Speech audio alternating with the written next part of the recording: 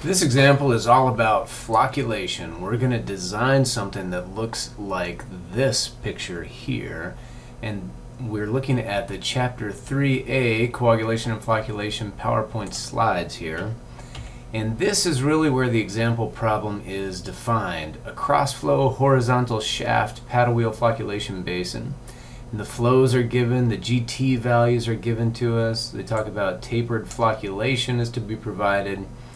And we have an average G value, etc., all the way down.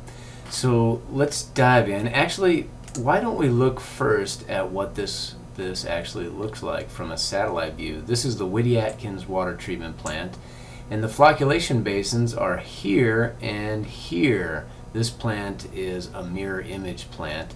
So let's just zoom in on one side of this mirror image. This is as close as I can take you in the Google satellite view, but notice we've got 1, 2, 3 compartments on this right side, and the same thing is on the left side too. But we have several paddles here. These are the flocculation paddles. This is the chamber that we're designing. The plant was designed the same way as this example problem. So let's look back at this example, and what we're asked to do is determine the GT value, basin dimensions, all the way down. So there's 7 items here, I believe, and I've already worked this out and provided to you this PDF, but I'm going to walk you through the PDF and explain what it is that we're doing. So let's zoom on in. Flocculation example. This is the side view of those paddles. Remember, they're very long, stretching, in length or width, however you look at it. But the side view looks like this.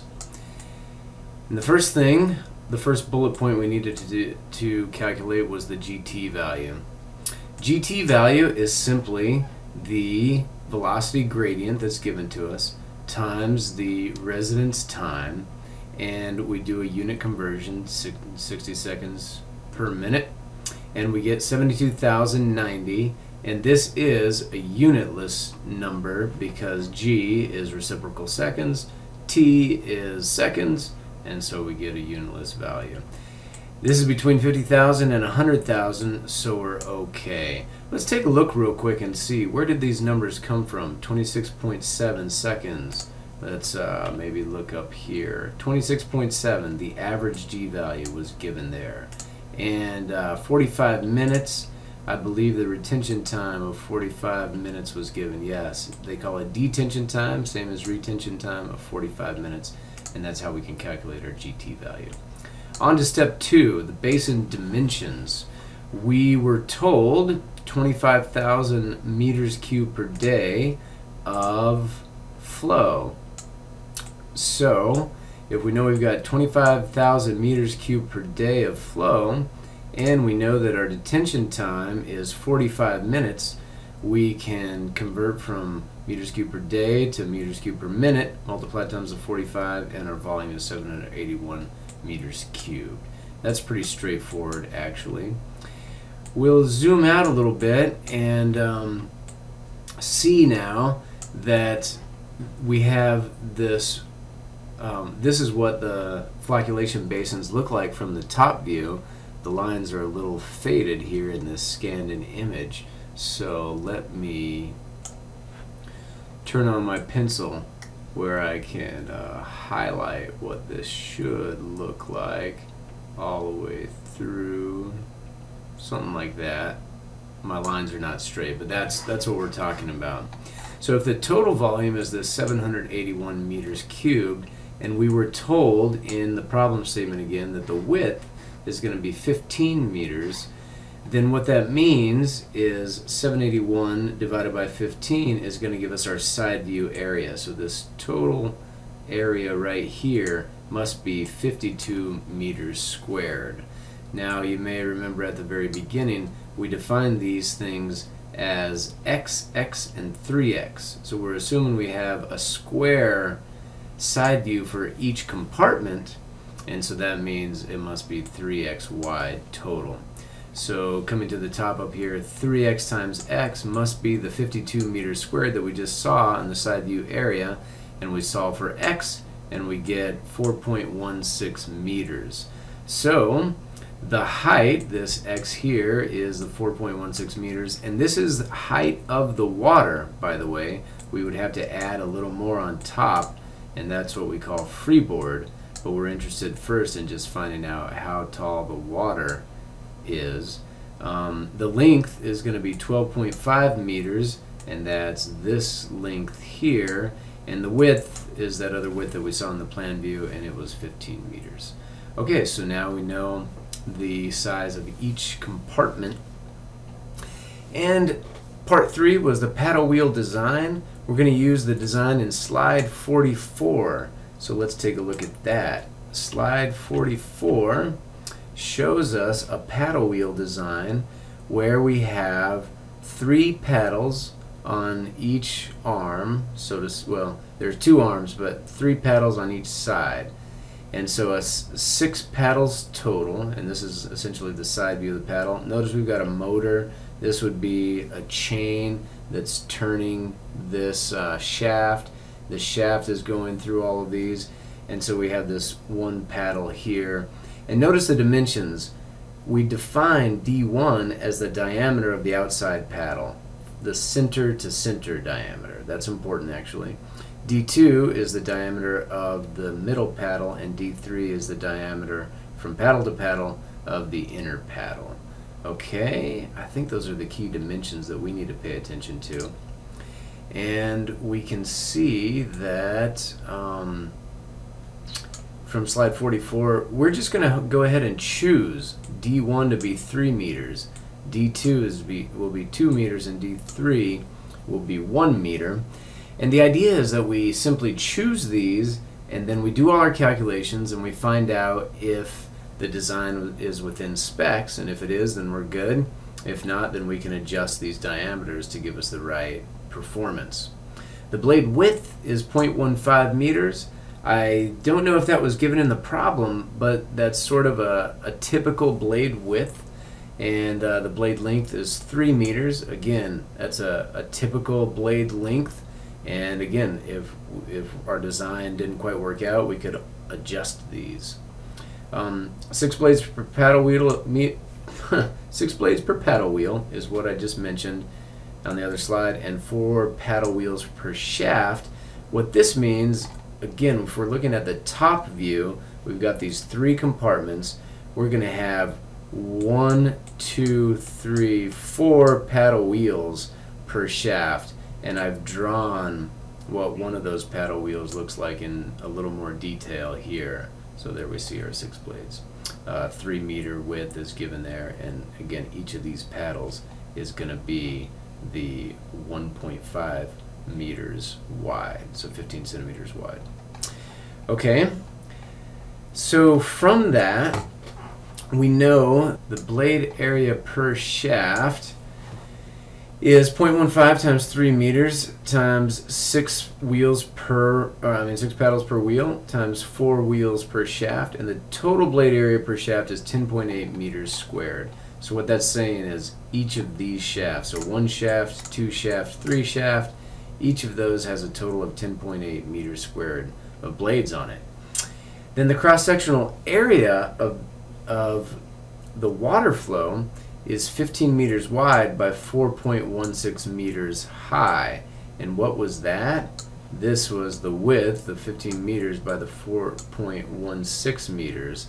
Essentially what we're saying in this is we want to figure out how much area the water is flowing. So water is flowing in this direction. That's part of what might not be super intuitive about this drawing. But the water is flowing from left to right, and so it enters each compartment through a baffled wall, a wall with holes in it or slats in it. And so it's this area that we need to calculate as the flow is moving from left to right. So that cross-sectional area is this 15 meters by 4.16 meters, and we get 62.5.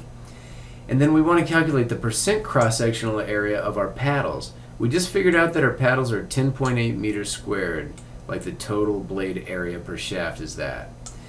And then we just figured out our cross-sectional area is 62.5 meters, so the percent area is 17%. And this is good. We could look in some of the standards and some of the typical designs and see that you don't want too much blade area per shaft. You don't want too little blade area per shaft either. But if you have too much blade area per shaft, water is not going to be able to flow through the paddles, and we would get this big circular flow.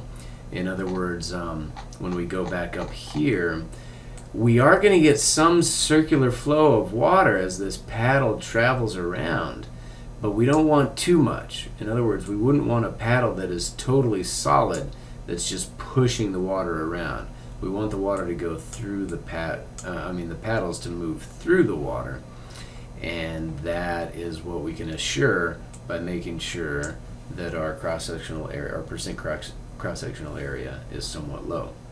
Okay, the fourth step, we need to figure out what the power imparted in each compartment is, and we use this equation 3.12, which is our G value. Same thing we used for a rapid mix tank. And we know our viscosity because they gave us our temperature. We know our volume because we just calculated it, or actually we need to pay attention to that. 781 meters cubed. We're dividing that by 3 because we have 3 compartments. So our total volume is 260.4 meters cubed, or I'm sorry, our volume per compartment is 260.4 meters cubed. And that's important because we are designing sort of each compartment separately as we go through this design. And the G values were given to us, 50, 20, and 10. This is what we call tapered flocculation. Why do we have tapered flocculation? Because we need good mixing at the beginning, so we add a little more power. But as we begin to form flocks, we don't want to break up those flocks. So we have sort of a less intense mixing in the middle compartment, and then a more gentle mixing in the final compartment, so that we still get some flocculate. We're still mixing the water to some degree, but we're not going to break those flocks up if we go with a lower G value. In compartment 1 then, we can calculate that the P, the power imparted to the water, by solving this equation.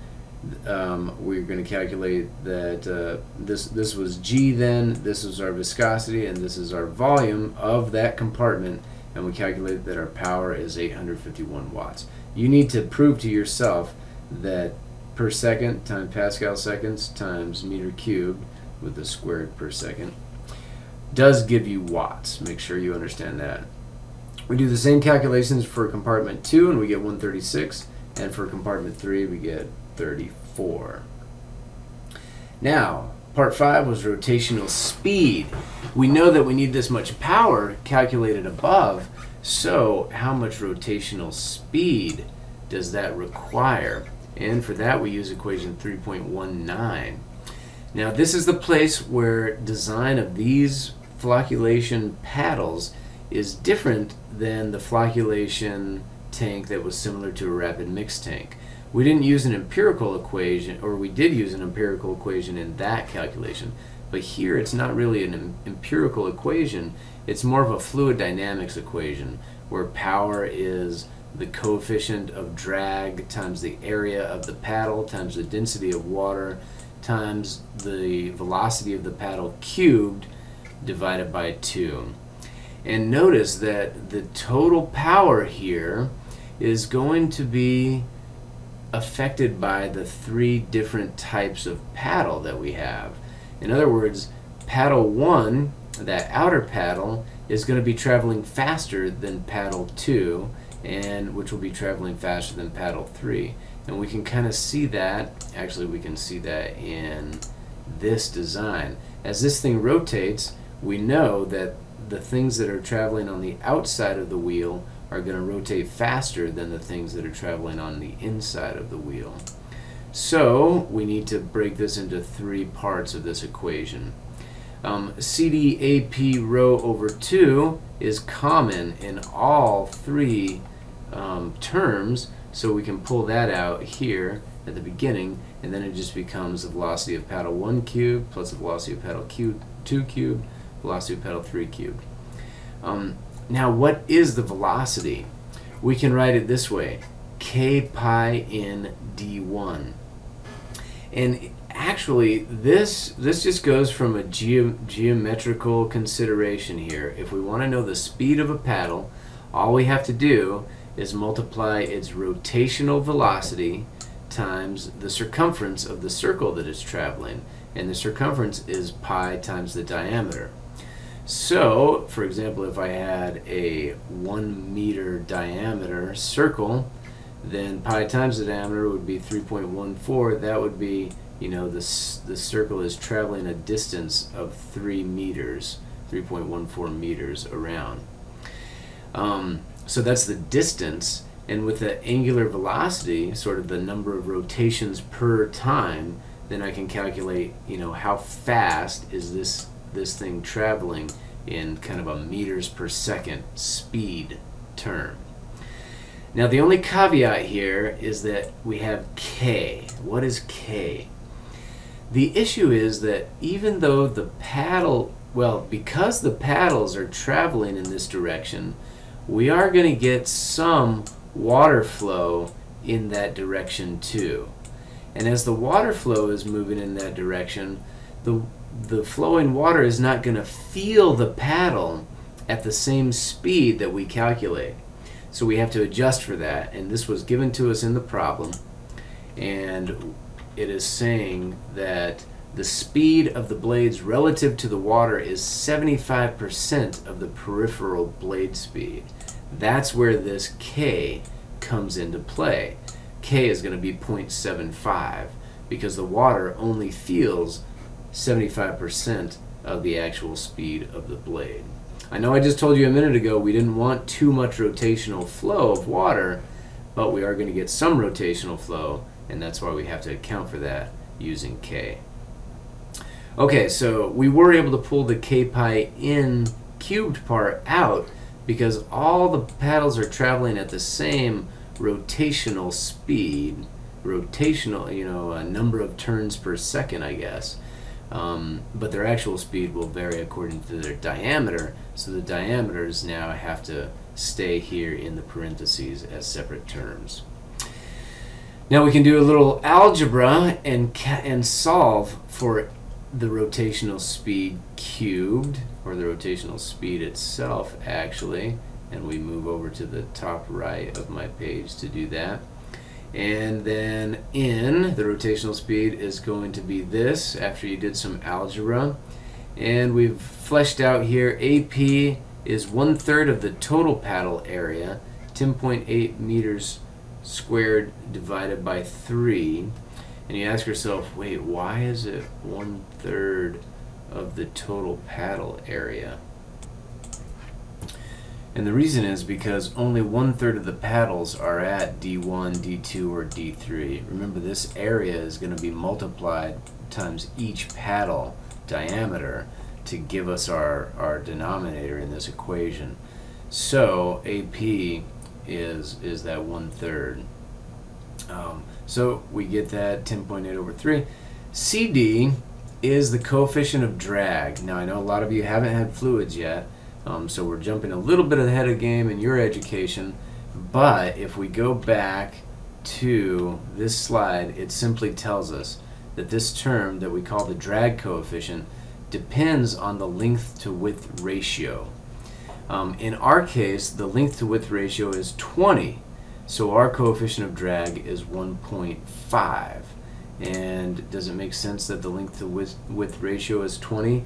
Well, our length is 3 meters, and our width is 0.15 meters, so yes, our length to width ratio is 20, and from slide 38 that we just looked at, our coefficient of drag is 1.5. Our density of water is 999.7 kilogram per meter cubed at 10 degrees Celsius that we looked up in a table. Of course, you know, if we rounded to 1,000, that's still, you know, it's only fourth decimal place or fourth significant figure off, so it may not have mattered too much, but that's what we're using. I will say that even though density doesn't change a lot, viscosity does change a lot with temperature, so you definitely have to use the temperature when you're calculating your viscosity. K is the 0.75 that we already discussed, and the diameter is 3, 2, and 1 meters, so we plug the numbers into that equation, and we have to do that 3 times, one for each compartment, because the G values were different, or the powers were different for each compartment. The other terms are going to be the same, I believe. Yes, all the other terms are going to be the same for each compartment, but the power is different for each compartment. So we do that 3 times, and we get that these in values in per seconds, so these are the rotational speeds, and then we can convert that to revolutions per minute. So this is revolutions per second essentially, this is revolutions per minute. 5.25, 2.85, and 1.80 for the respective compartments. Now here's just a check, does it make sense that compartment 1 has a faster speed than the others? That's the one that's going to have the most power, the most mixing. So yeah, it should have the faster speed. The later one is when we want a gentler mixing, so we're going to slow that one down. Okay. The 6th item to calculate was the speed of the motor with 1 to 4 turn down. Let's look at slide 38 of the chapter 3 supplement real quick. Here's the chapter 3 supplement, and let's maybe just zoom in on this picture a bit. And what we're seeing is this motor is turning sort of a little gearbox here, and there is one gear that we can see exposed, and then a bigger gear here, and this looks pretty close to this gear being 1/4 of the size of this gear. And the reason they do that is we need a pretty slow shaft speed, but motors don't like to travel too slow. And in fact, this gearbox is probably taking a motor that's traveling quite fast and slowing it down to turn this one, and then slowing it down even further, just like on your bike, fast in front. Well, on your bike it's big in front and little in back, but we're doing just the opposite. We have a fast motion here and we want a slower motion here. So this 1/4 to 1 turn down is why we're calculating this, and all we do is multiply the in values by 4. And so we get 21 RPM, 11.4 RPM, and 7.2 RPM, or in other words, this gear should be traveling at those faster RPMs to give us the slower revolution per minute at the top. So that's straightforward. And the last thing, step number 7, is calculating our tip speed. And tip speed is essentially what it sounds like. How fast is the very end of the paddle going? The circumference times the rotational speed is the tip speed. It's pi d times n, but in this case d that we have to calculate, it's going to be the diameter. It was 3. We used 3 for the diameter of the outer paddle, but the paddle width is 0.15 meters, and I guess we should specify here that the diameter of the outside paddle, we were really talking about the diameter at the midpoint of the paddle. So the tip is a little further out. It's half of 0.15 away. So we add that to the 3, and we have to multiply it times 2 because the total diameter is half the paddle plus the other half of the paddle. So I guess we could have done d1 times 1 paddle width, but this might help us see why we're doing it that way. And that total diameter is 3.15 meters, and when we plug that in, pi times this 3.15 meter diameter times the rotational speed for each compartment gives us the tip speeds for each compartment. And table 3.7 in your book recommends that this tip speed not be lower than 1.15 and not be higher than 1 meter per second.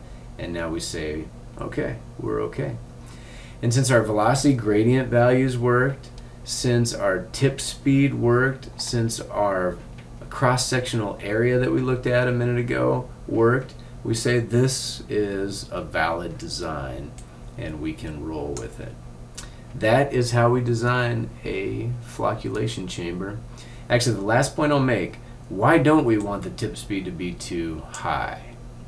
Well, it's all about breaking up those flocks. If the tip speed gets above 1 meter per second, then the flocks that are right here touching that tip, they're going to feel a very fast motion of a paddle coming by, and they're going to get broken apart, and we'll be destroying the thing that we're trying to create, which is a nice, fluffy, well-settleable flock. And so we ask ourselves now if we accomplished the goals of our problem. We did determine each of these items all the way down to the peripheral speed of the outside paddle blades in meter per second. So we are done.